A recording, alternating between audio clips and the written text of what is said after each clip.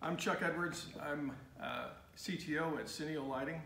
And the question people ask most often when they see the ReFlex fixture is, how strong is the tower? Or do they have to worry about the lamp getting broken?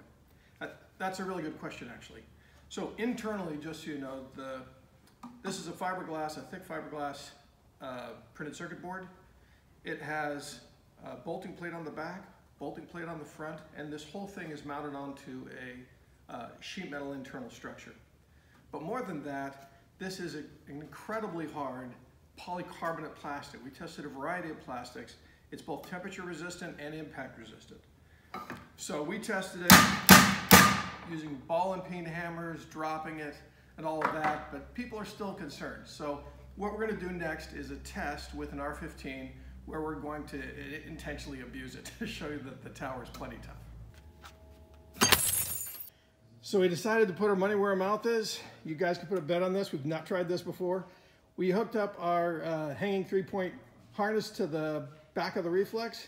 We're going to drag it by 1 point, smack it on the bulb, and drag it 10 feet across a concrete shop floor. Sam, are you ready to go? I'm ready. Do it.